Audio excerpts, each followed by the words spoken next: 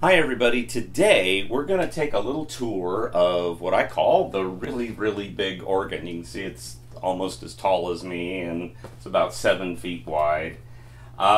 Here's a picture of the front side. At any rate, I work for a company, an international company called Global Organ Group in the United States. We sell both Rogers and Johannus instruments. And my boss, business partner, down in Los Angeles. We represent the Southern California area. I take care of the Central Valley here. And he took this in trade and decided it's old enough now that he kind of didn't want to do the repair work on it, and he ended up just passing it along to me.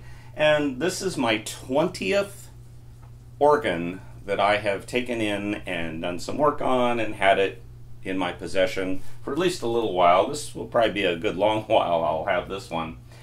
Any rate, all of these instruments that I take in usually are designed for a different situation than what I'm in, and so they always require some kind of modification.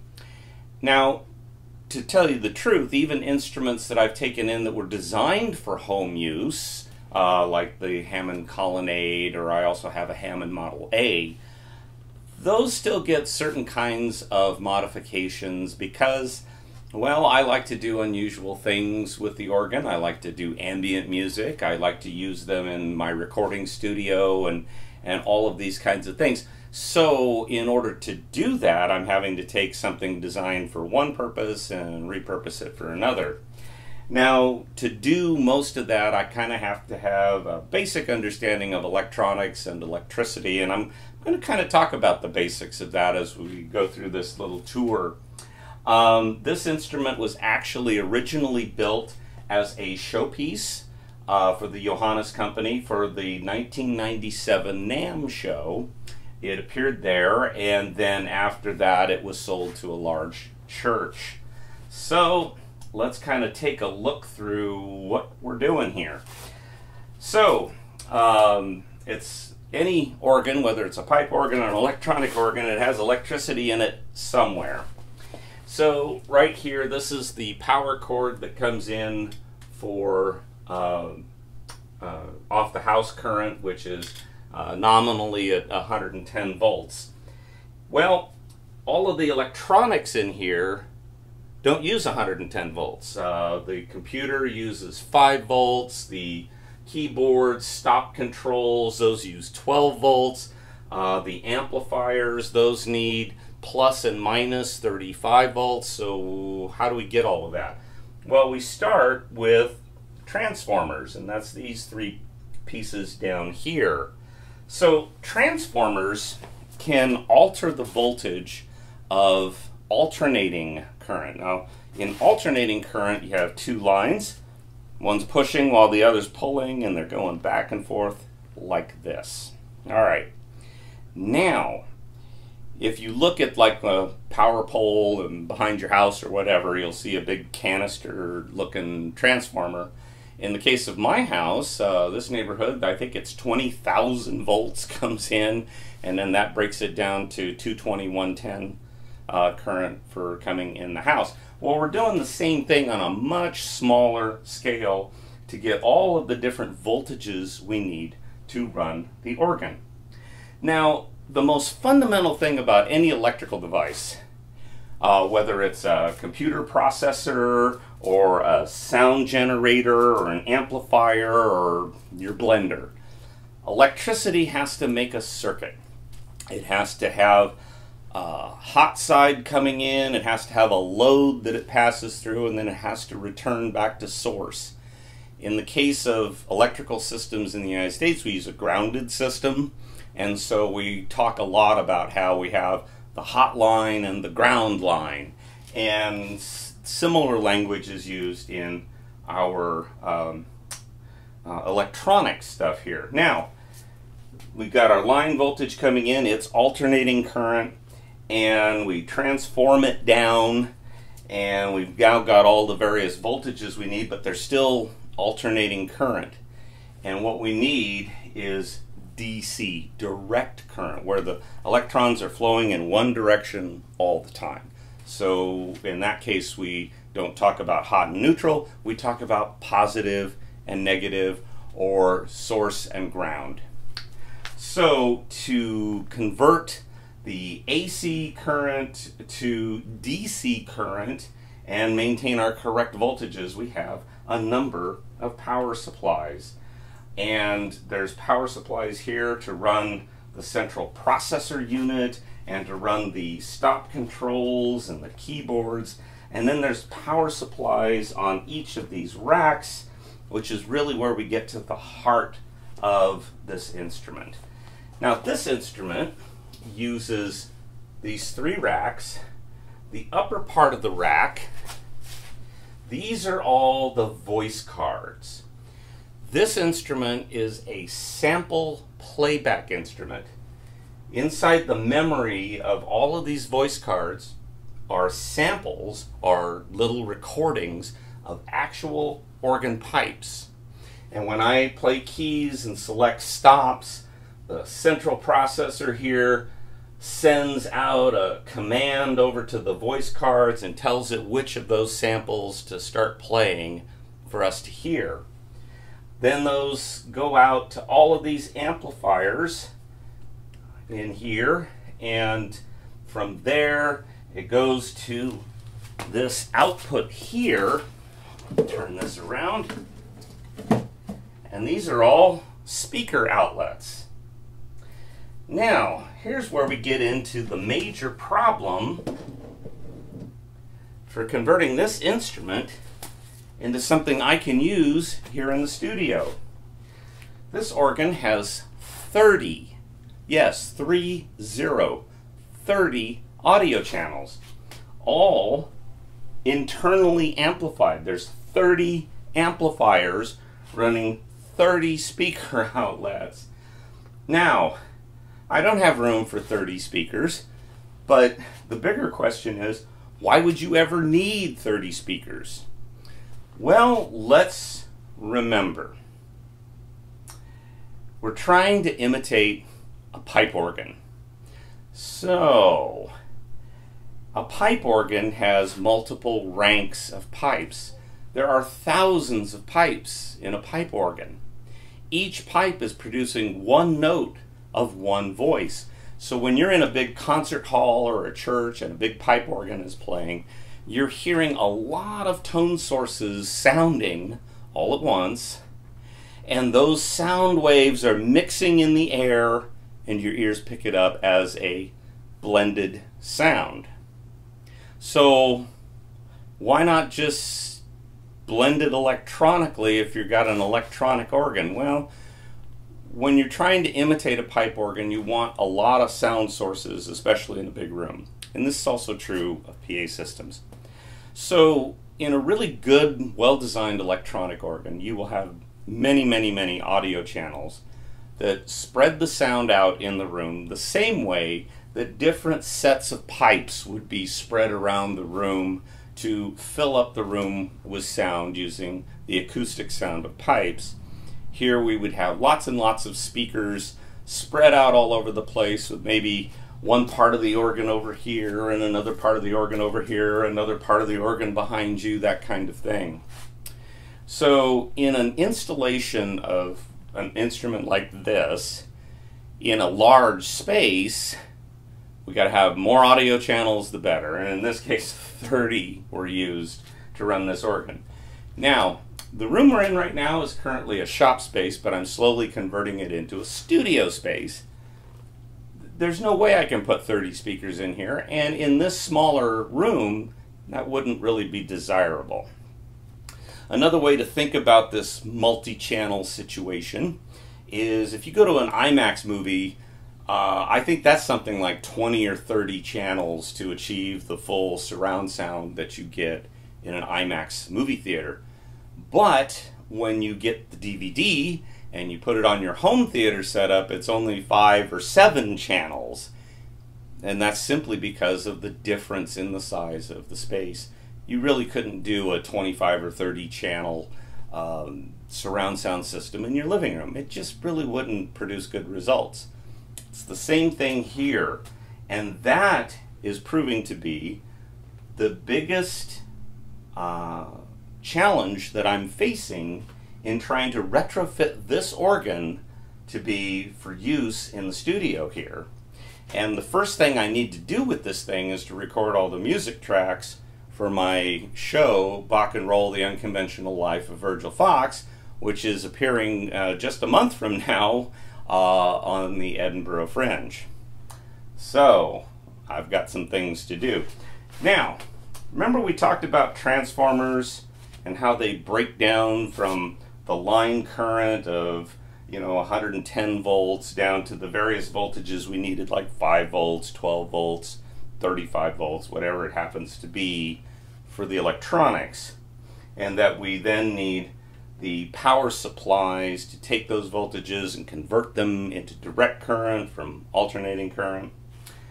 Well, that comes into play here. Now with a transformer, you're using coils that are in a ratio of maybe like 10 to 1, and that changes the voltage. So looking at all of this, now obviously somewhere along the line between the voice cards and the amplifiers, there's what's called a line level audio signal. Now you would be familiar with this, like on the back of a DVD player. There's the video out and then the two lines for audio out. Now those audio signals are very low current, very low voltage, and they won't drive a speaker directly. That's the purpose of an amplifier. So that's why you have to take your DVD player and then plug it into your surround sound receiver before you get any hearable audio. The same thing is done here. We have all of our audio outputs coming off of our voice cards, and then they go down in here to the amplifiers, and then they come out here on our speaker outputs. These old style 11 or 8-pin sockets. So how do I mix this down to the 2-channel stereo I need for using this to make recordings or monitoring at a reasonable sound level? Well, I was looking at, the obvious thing to do would be to interrupt these audio signals before they go into the amplifier. But just looking at the electronics in here, I wasn't confident that that was going to give me a really good result. So the other possibility is to do the same thing that a transformer does on a much smaller scale. So we can't just take a speaker outlet, which is a higher voltage, high current, to drive a speaker cone, and then plug it into a mixer. That's not going to work, right? But what we can do is we can attenuate the current coming off of the speaker outputs and then convert them into the lower voltage, lower current scenario we need to plug into a mixer. And in effect, we're maintaining the amplifier circuits, but we're converting them from running speakers into running inputs of a mixer. And just like in a transformer where you have a pair of coils that convert the voltage down, in an attenuation circuit you have a voltage divider circuit, and it kind of looks like this. So I have two resistors here.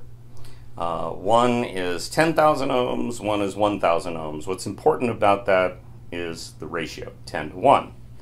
So if I take my speaker voltage and I come in here, I have my output going through a load and then returning. And that's what electricity wants to do.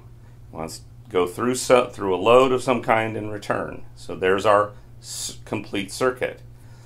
Then because this is a 10-to-1 ratio, I can tap here halfway through and I get a voltage and current output that is 1/10 of the total.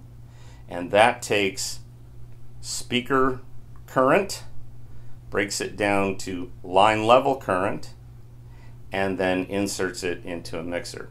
Now, I made a Facebook post about doing this, and a couple of my organ technician friends really didn't like that idea. And they said, look, there's got to be some other way. Why can't you just tap into the audio? And the issue is, there's 2 points on this. Number one, I don't know that this audio signal is really a complete audio signal. Does it have the expression control in the mix or not? Or is that handled at the amplifier level? If it's handled at the amplifier level, then I lose my expression pedals by tapping the audio here. Also, there's not a lot of room here where these audio output cards are. And so tapping this would be very difficult and challenging to do. They were convinced that there had to be a simpler and more elegant way to handle this need to mix down 30 channels to 2. And I contacted after sales at Johannus in the Netherlands. And of course, they're 9 hours ahead of us, so I sent an email off, and then in the middle of the night, which was daytime for them, they answered it back. And they sent me a complete set of schematics for this instrument. And yes, there is a simpler, more elegant way to tap the audio and have it at line level and run it into a mixer, which is what I need to do to use this organ the way I need to use it. So it turns out that these 2 plugs here are output and input, auxiliary out, auxiliary in. The thing I wasn't sure about was this says reverb extension. So is this just an output of the internal reverb? So I'm not going to really get a complete sound from the organ there. I'm just going to get the reverb effect. Well, that's not really any value to me. The other thing was the way it was wired. That wasn't very obvious either. I have these 3 lines that come out of each of these audio cards, and they say on the card, reverb out. So again, that indicated that I wasn't going to get the complete sound of the organ. I was just going to get the reverb effect. Then I'm looking at how this is wired here, and it's wired in such a way that this is either a stereo signal or a mono signal using what's called a balanced line. And unfortunately, I don't have the test equipment necessary to determine that. So without the schematics and just looking at the situation, it wasn't obvious that I could use this for anything. But the folks at the Johannus factory sent me the schematics. I was able to look at how everything was wired. And what I have is, I have a stereo output for each of the 3 sections of the organ. Those come down here and then are blended to be a single stereo output for, and the reason it's marked external reverb is that normally that mixed signal would be used for doing separate amplifiers and speakers for just the reverb in the room. But in actual fact, it's just the blended sound of each of the sections of the organ merged together. So it looks like right there, I can have stereo mix for this part of the organ, stereo mix for this part of the organ, stereo mix for the third part of the organ. I can then put it into a mixer, have a headphone out, run it into my recording software, do whatever I need to do with it. And that's the first thing we're going to try now. Down the road, I'm still a believer in putting attenuation circuits on each of the speaker outlets. And this is why. It's easy to wire it on this instrument, and it doesn't interfere with the normal operation of the speaker system. So it's a modification that I can make that is non-invasive. I'm not altering anything. I'm adding something on in a passive way so that I can have both line level outputs for every audio channel or speaker outputs for every audio channel. They can be used separately or together or in any combination you want. So if down the road I want certain audio channels to be on independent speakers for whatever reason, I can still do that. If I sell the instrument down the road, the buyer has the choice of having either a 6-channel audio out, a 2-channel audio out, a 30-channel audio out, or the normal speaker system for the instrument as designed. I haven't altered the organ in such a way that it would be difficult to undo. So I think for now we're going to create a 6-channel output. We're going to see how that works, and down the road I'll also do the attenuation circuits because I don't see any reason not to. Now, all of this is having to get done pretty quick. I'm recording this on July 2nd, and as of August the 6th or 7th, my first performance of Bach and Roll, The Unconventional Life of Virgil Fox, is going to have to be online. So I don't have a lot of time to get all this done and get this organ in shape and get those music tracks recorded. I do have a plan B, and I'll do that if necessary, but I'm really hoping to use this because, let's face it, it looks really impressive, and it's probably makes a really nice sound. So that is our brief tour of the really, really big organ, and when we come back and visit this, hopefully it'll be all up and playing, and I can share the sound with you. Thanks a lot.